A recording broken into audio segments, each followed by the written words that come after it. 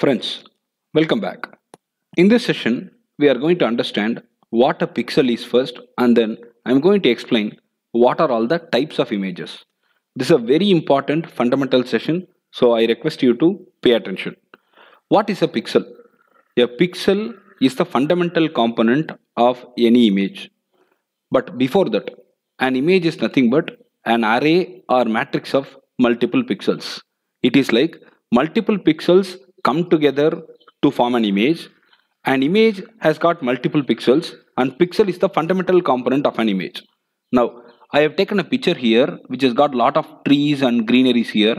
This is all composed of pixels. When I extract just the pixels out of it by zooming it further, you can see that all these dots are all pixels. I have highlighted few pixels for your reference. So a pixel is the smallest unit in the digital image. Multiple pixels are arranged in a matrix format and they actually form an image. An image is fully composed of pixels. So please remember, pixel is the most fundamental unit of any image. Now, let us understand type of images. There are multiple image types available, and there is a standard confusion that is prevailing among the beginners to classify which particular image is of what type. So I'm going to clarify it very clearly. I request your attention. First one is binary image. What is binary? Binary is all about zeros and ones. A binary will contain only two colors. One color is black, another color is white. Always black is represented with 0, white is represented with 1.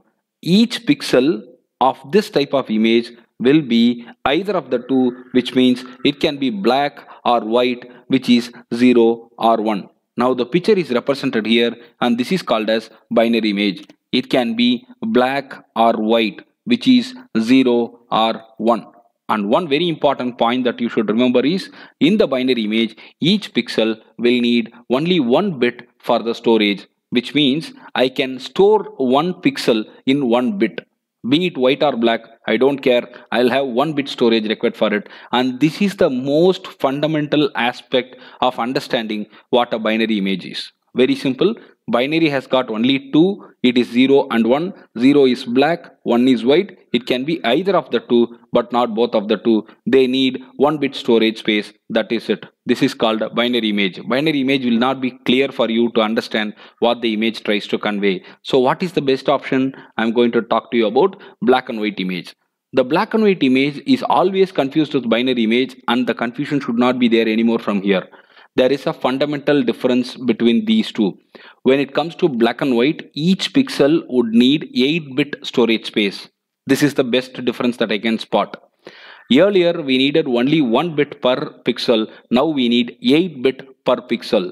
And each of these pixel again could be only 0 or 1. Again, 0 is black, 1 is white. Multiple zeros and ones will come together to get an image formed. All these pixels will need 8-bit storage space. Since it is 8-bit storage space, the image would need much more storage space for it to be stored. So this will give enriched quality in the image. Also, as you can expect, this needs more storage space in the disk also. If the binary image needs, say, 1 KB, this black and white image would need maybe around 100 KBs. That's the only difference that you need to understand. It is 8-bit for a pixel. There in binary, it is just 1 bit per pixel. This is a fundamental but a phenomenal difference that you should highlight without fail in any interviews. The next one is grayscale. It is a very special type of image, and again grayscale is confused with black and white. It is not black and white, but it has black and white. I re-say, grayscale is not black and white, but it has the black and white shades. People often regard it as a no color shade, no color image. Please remember, this is of no color. Now, the most commonly used format is 8-bit format in this, and it accommodates 256 different shades. What do you mean by that? The range of the pixel shade varies from 0 to 255.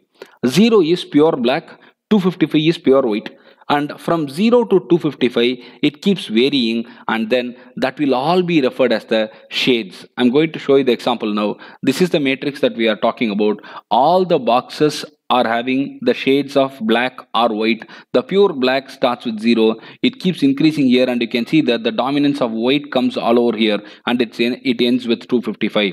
This is called the grayscale image. All these are referred as shades. The shades range starts with 0 and it ends with 255. Please remember, shades make grayscale image. The spelling of grayscale is also mostly mistaken at many places. This is the most frequently used spelling, though people use E as well. You can use this for a better and enriched understanding with the reader or the receiver whom you are talking to.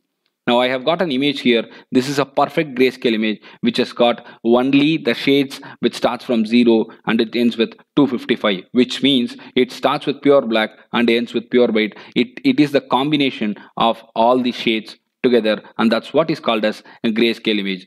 Please remember and don't forget, this is a very important question. What is the difference between a binary followed by black and white followed by grayscale? These three may look similar, but they are never similar. Now the next one is very important. What is a color image? Each pixel in the color image will have some color information. That's the only difference. Each pixel in the color image will have some color information. Remember it. Now, each pixel will be composed of 3 different channels. The channels are nothing but R, G and B. R is red, G is green, B is blue. That's it. Each pixel is composed of 3 channels, and 3 channels represent the fundamental colors R, G and B. Now, there is another very important point that you need to understand. Each of these channels, R needs 8 bits, green needs 8 bits, blue needs 8 bits. So what is the total for a pixel? Per pixel we need R, G and B.